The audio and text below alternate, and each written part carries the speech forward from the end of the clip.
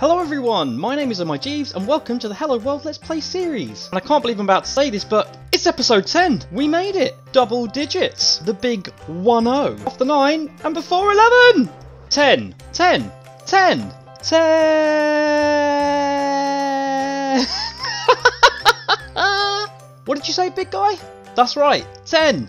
And today, we're going to work on building the giant tower. I was going to start it off by finishing the underwater bunker, which we got started, I believe, in episode 7, but I actually decided this probably wasn't the best idea. See, once we finally built this huge structure all the way up to the build height, we're then probably going to want to detail it, and when we do that, we may find we want to extend the base of this thing out a little bit further. So the idea of putting in all of that glass and then emptying the centre of it of water, making that huge underwater bunker situation, and then finding out that actually I have to make some holes in the glass and let the water back in, that does not sound fun.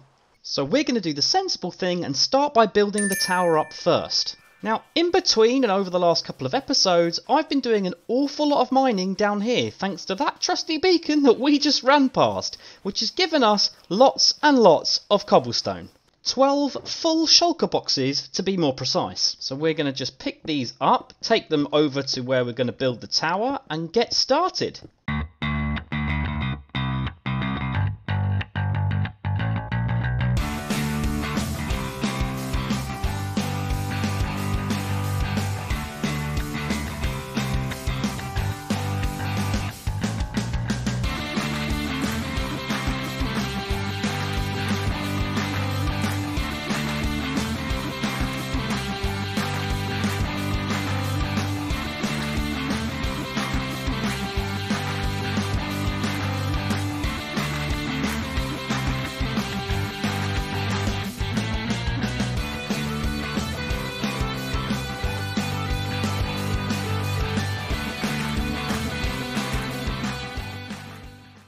If any of you have ever wondered what 12 full shulker boxes of cobblestone built in a giant tower looks like, it's something like this. It's huge, isn't it? It's absolutely huge. To give this thing a sense of scale, this is a fort, which is, let's be honest, not exactly small, right? And this is the tower. It's massive. I mean, it's almost twice the size of the fort already, and we've still got quite a chunk left to go. I mean, you can just see the gunpowder farm appearing now, and then the top ring. So I reckon we've probably got, like, what, another third? We have now, however, run out of cobblestone, so I think it's fair to say we have got a considerable amount of mining to do. Quick update. So as you can probably imagine, I've been doing a huge amount of mining to gather up the rest of the cobblestone that we need. And while I was doing it, I found a rather small hole. Don't worry, the staircase wasn't here before. I put that in. A rather small hole in the ceiling that seems to be incredibly well lit up. So I followed it, and it looks like that we have actually mined out all the way towards what I believe is GingerZeppys or Torag's underground village. Yeah, this is his underground village. This is hilarious. And I could be wrong, but I think we might be about to mine straight into it. So we might have to find a clever way of moving our way around it. Hello! So the blocks to this side is the edge of the underground village, which means everything this side is safe to mine, at least for a little while. We appear to have a problem. You see, while I was mining around the staircase that goes down to the underground village that belongs to Zeppy, I was digging along here and I found a block that peers into it, and they appear to all be zombies now? Oh no. Now that the zombie villagers are somewhat contained, I dashed back to the fort real quick to grab some splash potions of weakness and some apples so that we can cure them. But I figured I'm not going to cure them myself now, because if there is a lighting issue which is causing zombies to spawn in here, they're just going to end up getting transformed back into zombie villagers anyway. So instead, I've chosen to leave Zeppy a sign just to let him know what's happened and that he may have a lighting issue, and also to let me know when he finds this. I figured that once he does, we can probably tell him what's actually happened and where we've been mining out all this space nearby, and maybe he might want to make use of some of it. Sorry I killed your villagers. A huge advantage of mining all this cobblestone is that we've also managed to gather a huge amount of other resources as well, including this rather marvellous selection we have here. A huge amount of redstone blocks, some lapis, iron, all sorts of lovely goodies, but most importantly, 73 diamond ore! And also a random 6 diamonds because apparently when I'm mining with a fortune pickaxe with a beacon, I can't slow down fast enough as soon as I see the diamonds and occasionally break a couple. So we are going to lay these all out here on this platform, and then we're going to take our fortune pickaxe to find out how many diamonds we have actually got. But before we get to that, you have to admit, stacking up diamond ore like this, always unbelievably satisfying. Okay, here we go. Oh, this is good. It's just so satisfying. I mean, if I could just mine diamonds all day, wouldn't that be great? Also, this is working out an absolute treat for mending my fortune pickaxe. I was going to say, it was getting a little bit low on durability, but diamond ore, yeah, that's definitely going to do the trick. Right, just make sure we've picked everything up. That's amazing! So from just over a stack of diamond ore, we've got almost 3 stacks of diamonds. This is brilliant. And if we check out the valuable shulker box I keep in my ender chest now, we've got a massive 23 diamond blocks. We also have another 12 full shulker boxes of cobblestone, so I think we should get back to building the tower.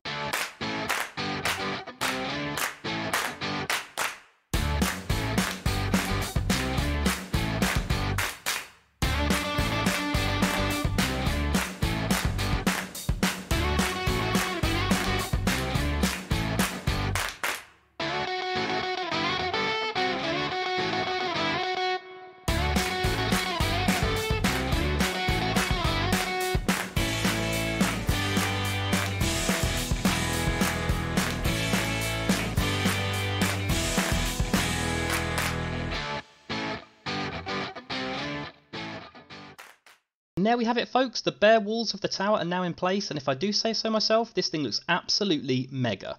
I don't know if it'll be within this episode, but we are going to be adding some detail at some point, and I also need to finish the sea bunker at the bottom. But as you can probably imagine, this has taken an absolutely massive amount of time to complete. So I'm going to take a quick break from this for now and go and see what's going on in the nether. We're going to start with the usual post box because I know exactly what that barrel is, and we're going to get to that in a minute. So if we look in here, oh, okay, so we've got some bits of paper. Hey you, EJ, nice little message from Erica Janie there, thank you very much. Unscramble to find payment. Eswell Snooty, Peak, Lottie, Enjoy, Yellow. Okay, I've been staring at this bit of paper for a few minutes now, trying to have a look and work out what on earth it could mean. I think... Well, I'm guessing. I think. I'm guessing that those words are sort of like scrambled up, so they're anagrams of other words. But the only word I can see in there is toilet on the last one. I don't know if that says something about me. I'm not sure, but I can't think of anywhere there's a toilet on the server. Okay, seriously, the only word I can actually see on here is toilet. At this point, I've had to resort to writing it down. I've got a notepad in front of me, I've written out the letters, and I think I've at least managed to work out the first word, which is Yellowstone. And I still can't see past toilet. I've also managed to work out that the second word is keep, and that got me thinking. Yellowstone Keep actually does have a toilet. Now all I have to do is remember where the toilet is. Okay, so, I mean, here's the tower. I'm pretty sure it's up the top here somewhere. It's not down there. I'm sure you made like a little room with the door. Oh my god, I think it's this. I think it's here. I think... Yes! Yes, this is the toilet! Wait, so where's the... Oh, barrel. Barrel, barrel, barrel. Yay! Yay! Diamonds! Diamond blocks! If you haven't seen the last episode of the Hello World Let's Play series, or just don't remember it very well and are wondering why Yellow has paid me 10 diamond blocks, it's because... I sold him a box of the backup gear that we created in between filming across the last couple of episodes. I realised this would have made an awful lot more sense if I had told you this at the beginning of this clip. And finally, that brings us back to the barrel, which is filled with fire resistance potions. You see, I made a great deal with Zeppy for an entire barrel or chest full of fire resistance potions for 8 diamonds. Now normally they're about 3, I think it's 1 diamond for 3, which works out as normally for 9 diamonds for an entire chest, so he's done it for me for 8, with a condition that I help him do a little bit of cheeky advertising, which you will get to see hopefully in a future episode once he's rebuilt his shop. And speaking of shops, we built a redstone consultancy in the last episode, so we should go and check out to see if we've had any requests. Of course, how could I forget? That's not the only new shop on the server we also have. It's absolutely disgusting. Oh! Alright, I won't call it disgusting. Sorry, mate. This wonderful looking shop, otherwise known as the Blob. This was constructed by Erica Cheney. It's the most psychedelic, crazy looking thing I've ever seen. I do like the fact that she has basically used more stock to actually build the shop though than she currently has in it. It just looks ridiculous. It just looks absolutely ridiculous. So, here we go. Moment of truth. Do we have any requests? So we're going to head into the shop. I still can't get over how awesome that door is. And have a look in the shop. Oh! We've got arrow trap that is hidden and activate when switch on and fires when a pressure plate is activated. Hopefully made sense, Zeppy. I'm going to have a chat with Zeppy and find out a little bit more if I can. Hello. How are you? Hello. How are you? I'm not bad, yourself? Yeah, not too bad. I would be better. I'm currently being attacked by a hoglin. I visited the wonderful redstone consultancy that I built today. That I built in my episode last week, and I've got a lovely little request from you that says, and I'm gonna read this word for word. Arrow trap that is hidden and activate when switch on and fires when a pressure is activated. Hopefully made sense. Are you trying to kill a specific type of mob or a player or like a prank, like what it's going to be for? It's a home defense system because I have slabbed my whole house. Okay, cool. To try and stop mob spawning, and I'm getting mob spawning. I was trying to work out roughly where they're sort of coming in from because I've just looked across the hall and I can see that they're all kind of like... Oh, are you in your house now? Yeah. Oh, okay. I'll come to you real quick. Bear with me. Wow. You've been busy. There is a gap underneath though, which could be a problem. Yes, that is your problem. So if you're wondering why they're still spawning, that is brilliant. Amazing. If you're wondering why they're still spawning, it's because they can't spawn on a half slab. If you laid all of these one lower, it would be perfect. Does this mean that you no longer want an arrow trap, or would you like an arrow trap anyway? If you are just going to re-slab all of it, you could end up, essentially making you a trap that is pointless or useless. So I'm happy to build you a different redstone contraption or trap for a different purpose, if you have any ideas. I did like my booby trap. How about something that they walk in, they get bombarded with arrows, and in the event that they die, there's a hopper that collects all their stuff. I like this. They will raise you a counter offer. Oh, go on. Okay. You give me freedom to rebuild that front part of your house bit where you normally come in. And what we do is we make a secret entrance, a super secret entrance that only you and absolutely everyone who watches my YouTube channel will know about. And that will be for you. And then the main entrance will actually just be a permanent booby trap so that when they walk in, they die, but it collects their stuff. Yeah, I like that. Yeah? And then I can just... I can ransom their belongings back to them. Yeah, exactly. Perfect. And because I record so far ahead most of the time, no one's going to know about it for quite some time. So feel free to invite as many of the people on the server over to your house once I finished it. And yeah, we're going to have a great time. There you go. You heard it. We need to create a booby trap entrance at the beginning of Zeppy's house. Do we call it a house? Let's call it a house. Yep. It needs to kill the player that walks in and collect their stuff so that we don't destroy anything, and also he can use it for ransom. So I've cleared out this space here in the wall, which I'm hoping should be enough for the trap that I've got in mind, and I've also done some resource gathering. Obviously I've got my 2 redstone boxes out, but we need a few additional materials which are in here. First thing that we're going to do is make it so that this staircase can retract into the wall, leaving a giant pit below. I'm out a couple of blocks here, drop these in here, and then we need a couple of sticky pistons. Actually no, just one sticky piston attached, which I think we should be able to just place There. Take this lever to test. That's awesome. Just to build this up, we should be able to make it flush with the wall. Fantastic. Add a pressure plate. Dig underneath the pressure plate. Put the door back in. I'll link up the redstone, but we need to be inverse, so we want a torch first. Next job is to build an obsidian pit here for us. Oh dear. Oh dear. The reason we want obsidian mainly is just to make it more difficult for them to break out of.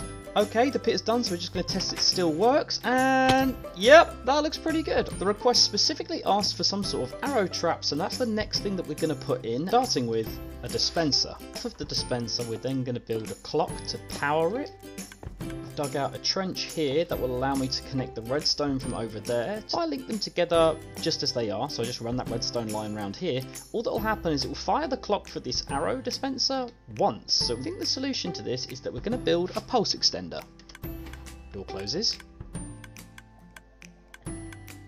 It's depowering. This is good. And it's like, hey, this is great! There's quite a few more bits I want to add to this thing. The first of which is the item collection system. So we're going to place a chest in here and then run a line of hoppers. Add in a lava drop. Oh, this is dangerous. Some soul campfires. And the reason I'm adding soul campfires is because they actually do more damage to a player than normal campfires. Also completely forgot to add in the cobwebs, which 2 and 3. Much better. I now have to test it, which means jumping into my own trap designed to kill me wearing my fully stacked set of netherite gear. Oh, I don't want to do this. I really don't want to do this. Here goes. Here goes. Ah! Oh no. Oh god. Okay. I mean, I'm not sure what's. Okay. I don't think the arrows are hitting us. Okay, this is going to be an incredibly slow death. I think that pulse extender is going to have to be much longer. Here we go. Yeah. There are not many times when I cheer when I die, but this is definitely one of them. We check the chest. Oh, that's awkward.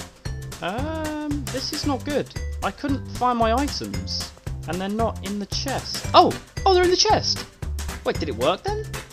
Attempt number 2. Ah! Oh, okay. Arrows hitting me? Yeah, look, they're just hitting the thing on the other side. Okay. So the dispenser is too low to hit me because I'm being dragged down by the cobwebs for so long. This is progress. I can do that easy enough by just moving the clock over by 1, moving that little link over by 1, and then placing the dispenser on the top. That's all done. Here we go. Attempt number 3. And we fall, and then we get hit, and we're getting hit. Yep. Yep, we're being hit by some of the arrows. Also, we could definitely do with extending the pulse so that more of them fire. 1 super enormous pulse extender extension complete. Attempt number 4. Here we go. Oh, yep, I hit the fire. I'm now in the cobwebs, and no arrows are firing. Why are no arrows firing? 1 adjustment to the extension of the pulse extender. Complete. Attempt number 5, I think. Ah, okay. Oh, yeah, no, okay. Our arrows are definitely firing. This is good. Now the soul sand campfires are kicking in. Is it going to stop? Why is it not stopped? 1 new, improved, much smaller adjustable pulse extender. Test number 7, I think. Oh no, hit the door. Oh god, oh wow. Oh, this is going terribly. Attempt number 8, I think now, or 7, or oh no, the things happened. Oh my gosh, I keep getting stuck on the door. Attempt number 9, and pray we don't get stuck on the door. That's better. Oh, yeah, and we've fallen. We're being hit by arrows, and it sounds fantastic. This is good. A slow and painful death. Let's stop firing arrows now. We're about half health. So maybe we need to add some more items in so it's firing for a bit longer. And then I think we're there. It's all finished. I've done it. It's all covered up, complete. Everything is shipshape and shiny in place where it should be. And we've got nice little finishing touches like this. We've got an arrows chest which we can use to fill up these dispenser. I filled this wall back in. If we come around here, we've even got a new little official entrance to his base, which is great, rather than this one, which is obviously the booby trap. And we've also got access to the hoppers, where we can turn around and choose how many arrows we want it to shoot each time the trap gets set off. And it should all be working. So if I just make sure we've got nothing of value on us, yep, just those. If we test this out, should all be okay. Here we go. Oh. Oh, I love this thing. It's absolutely fantastic. It's a nice, incredibly slow and painful death, as you can tell. Hello, everybody. Hello. Oh my gosh, all the arrows. There. Dead. And now, oh, switch back out of that mode. If we run back to the chest, we should see our items appear in here very soon. It takes a little while because they get caught in the cobwebs, so you have to wait for them. There we go. Perfect. Absolutely perfect. It's been fun, but sadly that's it from me for today's episode. If you enjoyed it, please do leave a like or consider subscribing, and remember, your feedback is always welcome down in the comments section. See you later, guys. Psst. Yeah, you. I'm talking to you. Hey. Are you here for the bonus clip at the end of the video? I bet you are. That's the only reason that anybody stays to watch the end of my videos. Sadly, today's one is a little bit different. You see, I've got to be honest, it's been a tough week, and I didn't find a natural, funny, conclusive moment to put at the end of the video, which I know is kind of a bit sad for episode 10, really. But I have an idea. Oh, that was cool. I thought it would be cool that instead of me coming up with an epic or funny moment to go at the end of the video, that you guys could share your favourite moments of the series so far with me. So head down to the comments section and let me know what your favourite moment of the Hello World Let's Play series has been in the first 10 episodes.